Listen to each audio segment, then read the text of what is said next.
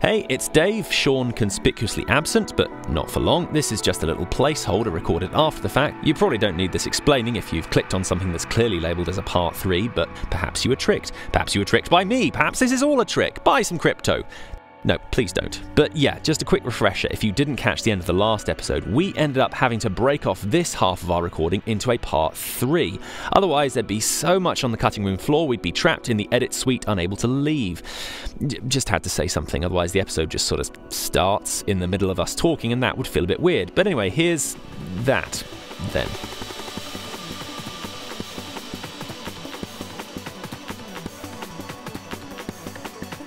One of the things that ancient Greece is famous for is its theatres. Plenty of those. And as I mentioned in the first half, this gets a bit more complicated because the Romans often came along later and were like, those really are good theatres. We're going to add to them. And so, again, I'm going to fall afoul of the nitpickers if I don't get oh, that part's Hellenistic, but that part is Roman.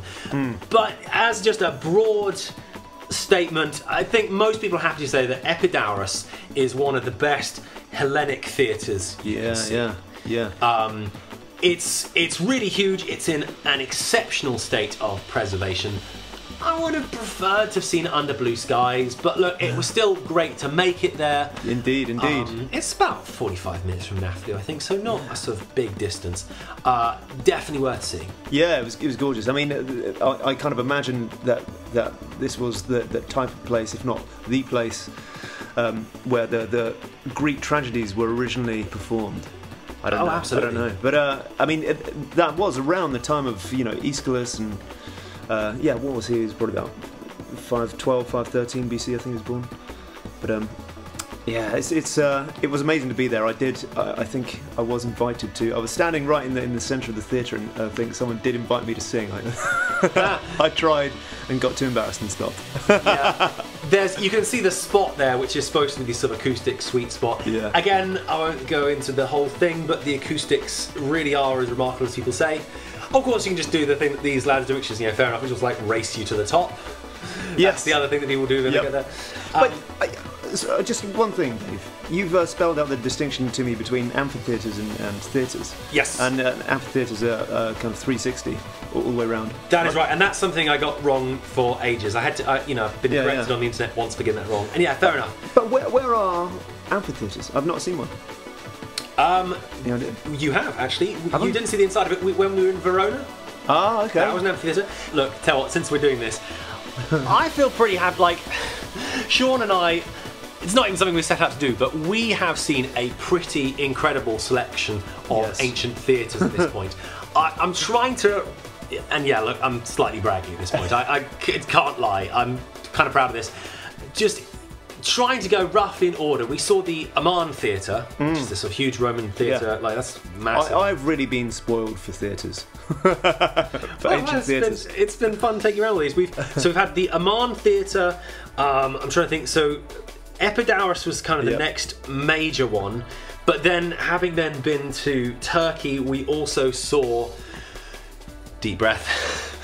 You can watch the Antalya episode for all of these, but the Tomessus one was insane. Aspendos is just get out of here. Are you kidding me? Sagalassos was still breathtaking, and even Side was amazing. Still not done. And then in our recent kind of Turkey rampage, let's be honest, I was not ready for how massive the theatre of Ephesus was. Yeah. That thing was mental, but there was also the theatre of Miletus, which was the really steep one? That was Pergamon. That's Pergamon. Yeah, we think it's the steepest theatre in antiquity. That was nuts. Hierapolis was the one where we got too hot and we didn't quite make it to the theatre. I know. But the funny thing is, we've been so spoiled for theatres, I didn't even mind. I was like, yeah, it's over there, I can see it, I'm going to get this slightly shaky footage of it, but that's cool. But I guess that's why, I took particular delight in the Tholos, because that I'd never seen anything like that before. Yeah, the Tholos tombs are really so special. And of course so well preserved because they were underground, so that's a plus. Yeah. So yeah, and of course I'm forgetting the two stadiums, the stadium at Magnesia and the one at Aphrodisias. Yeah, I'm now spoiled for stadiums too. Those are, and I say normally when you see those, they are, it's just a bit of like overgrown, like, oh yeah, there used to be a stadium there. Oh man, yeah. Whereas those were just like, got to be kidding with this. This is unbelievable. The Aphrodisias one was yes, out of this world, man. Yeah. Anyway, so suffice to say, we've seen a fair share of ancient theatres, and that's not. I'm not even getting into all the sort of smaller sort of Odeons we've seen. That's a list that I can't even bother. But anyway, Epidaurus, yeah, really great. You know, it's as far as this whole see the best of Greek history in 5 days. That's the one. That's pretty much the best Greek theatre for you to go and see. Actually go and see it, and it's known as a sort of major tourist site, so it's actually quite accessible as well. I think there's even a bus service there. So yeah, well worth it. There are also some remains of the city there. Those aren't quite as impressive. Yeah. It's the problem of like anything that was sort of buried in antiquity. It is always going to be just sort of like ankle height, and you can see they've stood a couple of pillars up just to sort of give you the original height. I think it is one of those things that makes you. I don't want to spoil it for everyone, but it does make you really see archaeological sites differently. Yeah. When you realise that any time you see a pillar upright, probably been stood back up, dude. Like the Temple of Artemis at Ephesus. Well, that's the prime example. Well, that's all there is, really. There's just a pillar. You see, that I'm in favour of, because otherwise it would be so underwhelming. Yeah. For like as a modern interpretation, like look, we've taken some column fragments from the site and we've stacked them one atop another like some haphazard Jenga tower. Yep. This is the sort of height we're talking about. Yeah. No, that's good. That's worthwhile. That's kind of necessary there. I like the fact that a stork now, a pair of storks now kind of rule the temple. They're just kind of overlooking everything. I like to think he's just up there just constantly quoting Percy Shelley. It's like, look upon my works, mighty and despair. Ozymandias, Anyway, I get it. Win. You know, people are there to see columns. Look, I'm about that life as well. I can't claim to not enjoy seeing an amazing row of columns. But while there may be the scantest few that have survived the 2,000 or more years, they've probably been stood back up, dude. It's just the way these things work. And we've seen more than enough sort of fallen columns at various sites. Like, in the especially earthquake-prone Aegean, it's like, it's not looking good for you. But anyway, coming back from Epidaurus, these are a couple of interesting entries which I'd really wanted to see. And funny enough, they're not super ancient, depending on who you talk to. But these are I hope you're ready for this, the Greek pyramids. Yeah, who'd have thought? Now, again, these have become something of a lightning rod for conspiracy theorists, or just generally bad history takes. I mean, pyramids are kind of the centre square of that pseudo-archaeological bingo card. Yeah, indeed, yeah. You know, so anytime you have anything slightly pyramid shaped, you know, that just it attracts a certain type. Especially if they're non-Egyptian, they're kind of like all more mysterious. Yeah, and look, don't get me grief, the comments about you hate the Greek pyramids and I hate you. No, this is obviously super cool. However, the dating is disputed, but that does not mean that everything is completely up for grabs. This one we're showing you here, so this is the first one we saw, which is considerably less impressive, because if no one told you, oh, this was once a pyramid shape, you wouldn't really be able to tell. Yeah. In fact, I deliberately wore this t-shirt strategically for this day. It's really cool, but you know, like, okay, so fair enough, that one's not impressive. The more impressive one is at Elinico, which we had to sort of double back and just drive a little overshoot Nafplio. Now that one is much more impressive to see, so if you're going to see one, go and see that one. Again, it's been kind of talked to death, and look, I can understand. It would be so much more fun and exciting if these were actually some super ancient thing. But the conservative dating is probably from the Hellenistic period. Again, the actual citation in the lower thirds there. Don't argue with me. Argue with the sources. I'm just a guy. But yeah, the wonderful thing is the question mark about it. It is all the subject for curiosity surrounding these buildings. Yeah, we're really not sure what they're for or why. Yeah. These handful of pyramid structures were built thusly. They don't really seem to fit. There's a possibility they were like watchtowers, but it's like, really? That's what you went with for a watchtower? Like, so apparently the entrance to the doors don't really fit for a defensive structure or something like that. It is really fun to just conjecture and speculate as to their possible purposes once upon a time. But yeah, you've got to, I guess, realise that that's what you're doing. It's fun to speculate in the car with your friends. Yeah. Don't just go home and then make that thumbnail of like, oh my goodness, the mysterious secrets of the Greek pyramids. I've cherry-picked this one study that says it's way older than everyone, so I'm just going to look at that and then I'm going to see me in the comments for a proper slap fight. Now, as you can tell, we'd already fitted a lot in for today. We just had one more thing we wanted to try and do. This is Argos, which for an English audience is a bit strange. Like, yeah, you wouldn't get that impression from the catalogues.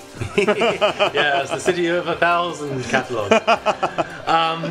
So anyway, this is the ancient city of Argos. To be honest, the previous trip we mentioned back in the summer, we saw Argos in a bit more detail then. We got a good shot of the theatre. Oh, I forgot to put that on the list. Well, Sean wasn't for that one, but that's pretty cool.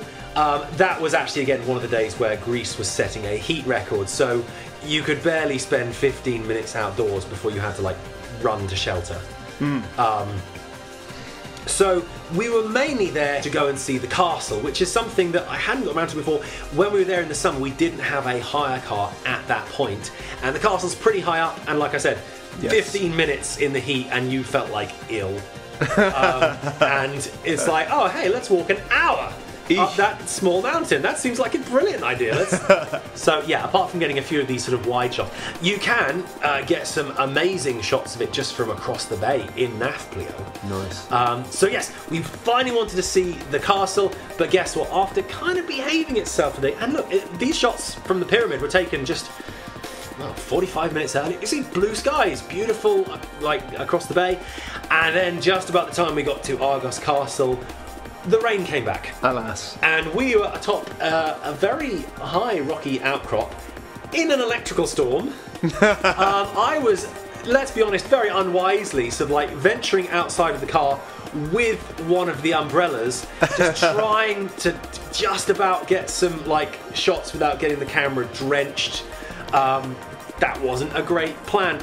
And we sat in the car up there and waited for a while to see if the rain was going to pass. It did not. So we got some okay shots of the outside of Argos Castle. We didn't get to go in it, sadly. But here it is. It's brilliant. It's actually, I had this pegged as a Crusader castle, but to be honest, most of the masonry you're seeing here is actually from different periods of Venetian occupation. Oh, is it? I didn't realise that. But there we are. So yeah, Argos Castle had been a bit of a washout, and I say by the time we got back to Nafplio, we definitely earned the evening off then, and the rain did slacken off eventually. I can't talk about Nafplio without referencing this horrifying ice cream homunculus figure stalking the back streets. Oh my goodness. And again, just by weird this, I swear this is like a sort of side project that H.R. Geiger kind of has designed and just left in Nafplio. Not least because it does, I mean, look, it really does have that phallic shape. Enjoy your nightmares, kids. Buy an ice cream. Anywho, the following morning, and this was our last day, we had to get out of Nafplio in reasonable time, but we just had time to kind of see Nafplio in the sunshine. And I feel like it's already been said, this place is so special. Again, ignore all the history if you wish. you will, like, Nafplio is one of the best possible places you can visit. It's lovely. It's just Greece. Got a lovely kind of harbour and cobbled streets, and it's really quaint and gorgeous, everything you want. Even though it's kind of busy in summer, of course in October it was much more, much quieter, but it's not kind of crazy overloaded. No, you can it's not been ruined by tourism. It's still very, it feels like just this old historic town. And it's actually pretty easy to get to as well. It's like a couple of hours out of Athens on the bus. I can't recommend this place highly enough. I should resolve my kind of top 3 highlights I alluded to earlier. Oh yes. Yeah, so they're not in order of anything. Probably, in order of places I've visited. Mistras was 1, and Monemvasia was 2, and Napoleon would be the 3rd. But this is kind of calculating for the fact that I was rained on for much of my Athens experience, and quite emphatically. It does colour it a little bit. So we saw a couple of brief Mycenaean sites, and I'm looking at the time code. I said at the beginning of the episode, like, oh, we'll try and kind of keep these to about 20 minutes. I don't know why I always tempt fate doing that. It's never going to happen. You know, the Antalya episode came out at about 44. It's this back and forth kind of like improv format. It doesn't lend itself to being brief. No. But anyhow, Yeah, so this is the Mycenaean cemetery of Dendra, this is the Acropolis of Mydia, both pretty cool, but I'd understand if they're not actually on your highlights thing. To be honest, I say we'll summarise at the end like the best things you can kind of see, but this particular area, the Argolid, just has all of the best Mycenaean stuff. And look at me, I've already forgotten to mention Tiryns. And the clock is massively ticking down. We saw that in the summer. Again, this is probably the second most significant Mycenaean site outside of Mycenae itself. It's a really interesting sort of citadel. It would have originally been pretty much out the waterfront, but the coasters have sort of advanced out by several miles since. It's great. You got to see it. I'm actually just going to leave it with that. We've done a lot of Mycenaean stuff. You can see, I'm sure that if you're going through this for yourselves, you're not going to maybe crack all of these Mycenaean sites, or maybe you are. Good on you. Yeah, I mean, you do worse than to just copy this itinerary. You might as well. Look, I mean, again, it's a lot of driving, and depending on the rest of your party/partner's enthusiasm for historic sites, they may not thank you, or they might. Let's find out. And I'm just going to quickly name drop the Tholos of Tiryns because I forgot about that, and that was actually really dope, and you should go see it. But it is a bit hidden. But yeah, that one's well worth seeing. Right. Okay, so by this point, we're nearly wrapping up. We were heading back to Athens. It is possible that you could have done this trip asymmetrically, i.e. landed in Athens and then left from another airport, but we'll talk about that at the end. So the main thing we had left on the list was Corinth. Now, we'd seen Acro-Corinth on the second day, but now it was actually time to see the ruined city of Corinth itself. Famous for Paul's epistles. Yeah, and probably the most standout part of the site is these pillars, these Doric columns still standing from the Temple of Apollo. Though in fairness, there's so many different smaller sites outside of the main kind of fenced archaeological plot, including that you can just see these just by the car park, kind of did you say excavated. There were Doric capitals, or shouldn't they be Corinthian? There are some Corinthian capitals. Again, we probably should have done this early on, but Doric is the one that looks comparatively plain. Yeah. Ionic has the spirals. Yeah, the 12. Corinthian has the sort of the leaves vegetation going on. Yeah, and the Corinthian was the super fancy one that generally the Romans favoured. There is a bit of a one-way system around the site. Saw someone they actually had a whistle being blown on them, like there was a lifeguard for the archaeological site, because they just started ignoring the tapes and just cutting across and things like that. So do follow the trail. It's well worth seeing. We were super fortunate that just right near the exit to the site, suddenly, kind of apropos nothing, this is a big group just all filed out at once, and I managed to get. This always feels special. It felt particularly special when we managed this at Ephesus. We got in there through the gate at 8 AM and without embarrassing ourselves too much, jogged, and we saw this whole the street just going down to the Library of Celsus, devoid of people. I'm not a morning person, but that was worth it. Utter bliss. Oh my goodness. That was amazing. And just in the middle of the day to suddenly get just the shot of the deserted Roman street in the middle of Corinth, that just always makes my day when you get those shots devoid of people. It's just it's the best feeling. Yeah, and it is pristine and paradisical. So Corinth, well worth seeing, and there's a lot of sort of smaller, lesser sites in the kind of outlying region. You could spend a couple of days just going around and treasure hunting all of that. Anyway, with that, it was time to get back to the Corinth Isthmus bus stop and then hand our hire car back and get a bus back to Athens. That's always a feeling of massive relief, because you've been driving and you think, oh man, has something happened to the car, and when it's handed over and there's no problems, no stone chips or whatever, Dude, tell me about it. And I'm perpetually nervous on these things, mainly for the sake of the hire car. It's just so easy for something to go wrong, and that can just really ruin your trip. So it is always a massive relief just to hand that back. Anyway, so back on a bus into Athens. We had a little bit of time before our flight flew out later that evening. We did actually get to just see one last thing which we hadn't had time for in the rain.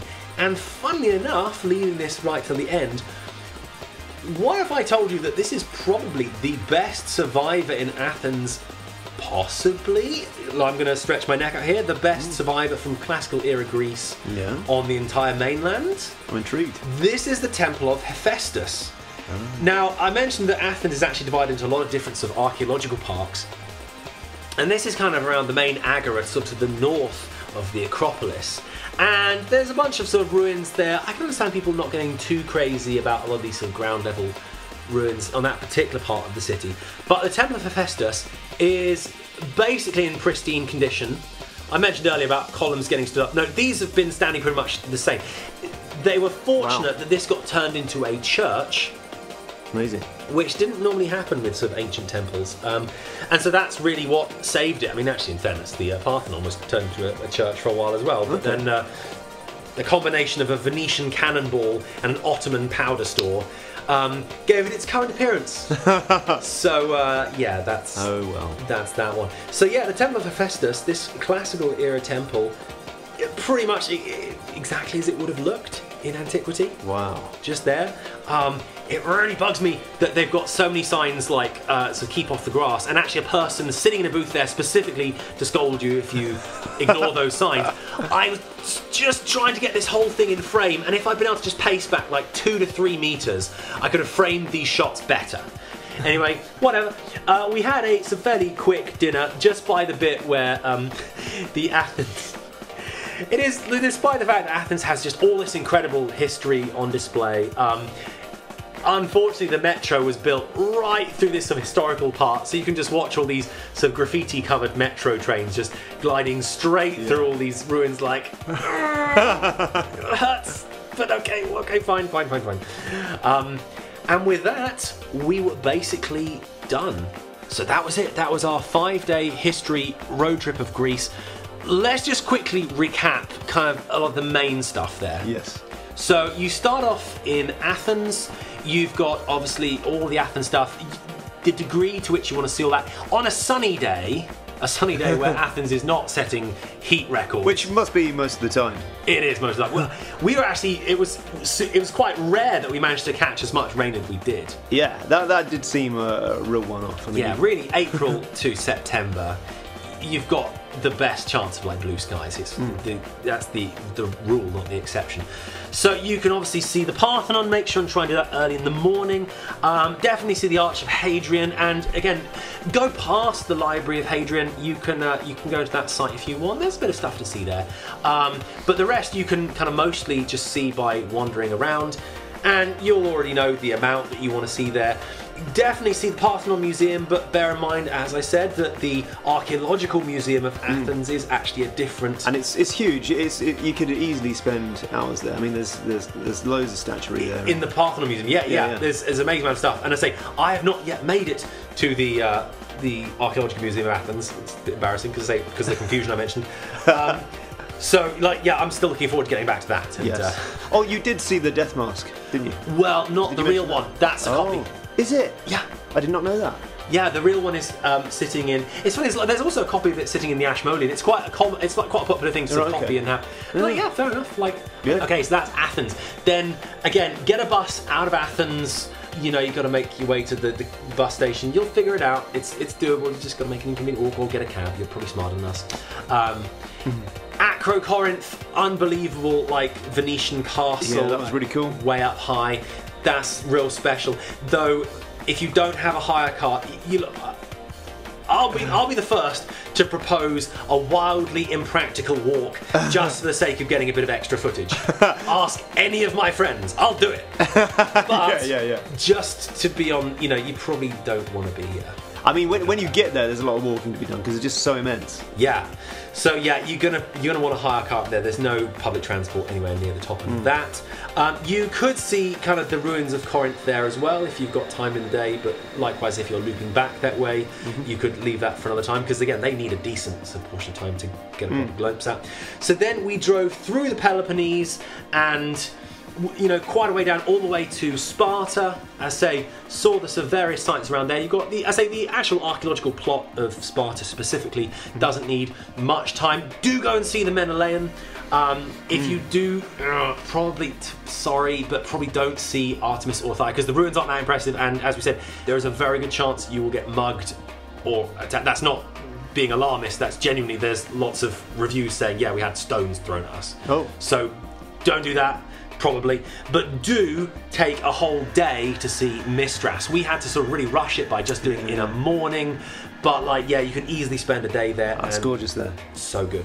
Then look, Monemvasia more than justifies heading all the way south to see that. Again, crashing over there or even spending a few days, you'd have the best time. Yeah. But I say, the way that we ended up doing that, we then linked the drive to Nafplio. So then we stayed in Nafplio for 2 nights, and while we were there, you can see all the Nafplio stuff. There's the Venetian castle up on the hill. You can get a boat to Borzi. I've not actually done that, but I feel like you're sort of enjoying it quite a lot, just seeing it from the shore. So that's fine. And yeah, you can explore the other sort of Byzantine and sort of Frankish mixed sort of ruins up on the hill as well, and the beach and the arch, and just have the time of your life, and don't get attacked in the streets by a terrifying ice cream-based mascot. And that's, of course, the best jumping-off point to see all the Mycenaean stuff, including, but not limited to, Tiryns. That's right outside of Nafplio.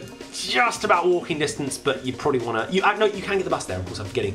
You can just... The bus to Argos, of which there are many. You can just hop off at Tiryns.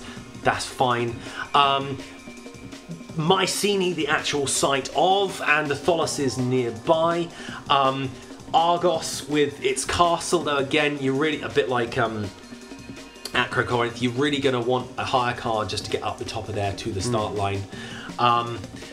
You've then got kind of heading east a little bit, apart from the Acropolis of Mydia, which is nice, but it's probably not your biggest priority, which is right by the sort of Necropolis of Dender as well. Kazama is nice to drop in on, just by the bridge of Ardiko. Epidaurus is your main target around there. We mentioned that I reckon the Pyramid of Elinico, if you're in the Nafplio area, it's not far. You can see the city of Nafplio just across the other side of the bay, and amazing views. Yeah, go and do it. It's just a great little curiosity to see. Yeah, it really is. You can tell when you've seen the Greek pyramids. Cool. There's more Mycenaean stuff besides, but that is a pretty good vertical slice of the stuff in the area. And let's say we doubled back and then saw Corinth on the return. And that, again, you've got all of the sort of Bronze Age stuff, your best slice of classical Greece with Athens and Sparta. You've then got a bunch of Roman stuff scattered in amongst all of that. And I forgot, of course, the classical era theatre of Epidaurus. You then kind of got the Byzantine highlights of Mistras and Monemvasia. And then getting into the Venetian era with the castles of Acrocorinth and Nafplio, and just these amazing structures that were built for the brief period that the Venetians occupied the Peloponnese. It's an amazing story, and I will be telling it in full when we get to the Venetian episodes, but that's going to have to wait. I'm pretty comfortable that as a 3,000-year slice of Greek history, that is the best selection that you can manage in 5 days. That is a diverse pizza right there of classical civilizations. Just the little loose end I mentioned, and we sort of did this when Jen and I were there in the summer. You could sort of see, you're working all your way down into the Peloponnese just to work your way back from Athens, and the more astute you're like, hang on a second, isn't there like an international airport somewhere down there? And there is. There is an international airport at Kalamata. Oh, the olives place. Where the olives come from. Good olives they are. Other things aside. My favourite olives. Now, here's the thing about the city of Kalamata, and again, the city of Kalamata is fine. It's not really a tourist place. It's not unpleasant. It's very modern. It exists for the benefit of its residents. As such, it's pretty much just a modern city on a grid pattern. It has this sort of small, kind of broken down castle on a little rocky outcropping, and like one Byzantine church, and that's basically it as far as the town goes. Look, Greece needs towns for its residents, not just for annoying tourists like me to go and gawp at all the history. But Kalamata, the town, I must say it, is a little bit on the boring side. Okay. So it's fine as a springboard really into what... To the west there is the sort of Messenia region. I say I'm calling it that there's a reason we selected that kind of all those things we mentioned for the 5 days. Those, I would say, would be your highlights. So while you could arrange this so you finish up at Kalamata and then maybe do some stuff in the Messenia region, there are the incredible castles at Methone and Koroni. Methone being this unbelievable, like, Venetian place by the coast. Are you kidding me? It's bonkers. And there's some great, like, Tholos tombs around there as well. Wow. But I'm reckoning that for most people that's not a priority, and I think the stuff we put in our 5-day itinerary kind of takes priority. So yes, you can do that asymmetrically. One thing we've always just been surprised at is that getting a hire car from one airport or location and then arranging to drop it back at a different one, I'm always surprised at how much that costs extra. Yeah, it can do. Yeah, quite substantially. It's almost like that's not really the done thing. Yeah. It's weird to me that just threw up so many issues. We're like, it's actually easier for us to make an itinerary that is a loop where we hand our hire car back where we started, rather than trying to, you know, kind of book it at one place, drop it. Yeah, it did seem more economical in that case. Yeah, as I recall. When we flew out of Kalamata, just an addendum to this, again, there was all these wildfires going on around Greece. Kind of alarming, especially since some of them were not particularly far to the north of Kalamata, you know, only 40 or 50 miles or so, so not far away. As we took off, you could just see not only this sort of haze kind of on the horizon, it's like, oh, that's not in the slightest bit ominous, but you could see these big plumes just kind of like rising higher than the mountains, just the smoke kind of rising into the... Sheesh. So yeah, quite a contrast there between our summer trip and our October trip. Yeah. This has been, as you can see, quite a mish to put together. I'm really kind of proud of what we managed to put in there. And there's still a lot more besides. I'm already kind of plotting a sort of West Coast road trip. I want to fly into Preveza Airport again and see some more amazing Mycenaean stuff. There's a whole cluster of it around Pylos, including the Palace of Nestor, and some amazing stuff over there. So that, I'm already plotting that. Final thing. We said, you know, look, we're doing this in 5 days, get over it. I would say if you had one more day, if you're doing it in 6 days, instead of 5, get an excursion to Delphi. Consult the Oracle. Yeah. I don't really... annoyingly, when we first visited Delphi in 2018, and I've not been back yet, though we will be, I wasn't actually filming travel episodes at that point. So I don't have much footage. I have a great many photographs, but very little footage. Suffice to say, it's just a beautiful location, and all the sort of different layers of ruins there are amazing. There's so much to see. It's fantastic, and again, you can get some good sort of coach excursions out of Athens. You really need a whole day to do it. So yeah, if I had to give you a day 6 thing to do, go and do Delphi. That's really special. We're going to wrap this up here. The next episode, we're still keeping it Greek. I say we've done 4 episodes on Crete. We've had a couple on mainland Greece, and going a bit further north, Thessaloniki is kind of like the sort of second major city of Greece, and we had a chance to nip around this in April to catch a bit of Alexander the Great stuff. Way more amazing Byzantine stuff than I was even ready for. Like, I knew there was some, but I was not prepared. So really excited to be bringing you that episode next. In the meantime, I know I've been kind of suggesting that all I ever get in the comments is angry pushback, but genuinely, I do want to thank the people who've actually said nice things and have encouraged me, because there's also been a lot of people who've gone to the trouble of putting that in the comments. And I know generally if you enjoy a video, you probably don't feel the need to write a comment. It feels a bit redundant, just like, oh, good job. But thank you. That genuinely has been such an encouragement to us. It really does mean something when people, rather than just being nitpicky or belligerent in the comments are actually nice. So thank you so much for all the people who've done that. We don't run a Patreon as a channel. Maybe we'll start doing that in the future. I don't know. But for now, if you want to support us, all the music you've been hearing in the background is up on Bandcamp. We make all the music that's the soundtrack to these episodes, and if you want to support us, that's the place to do it.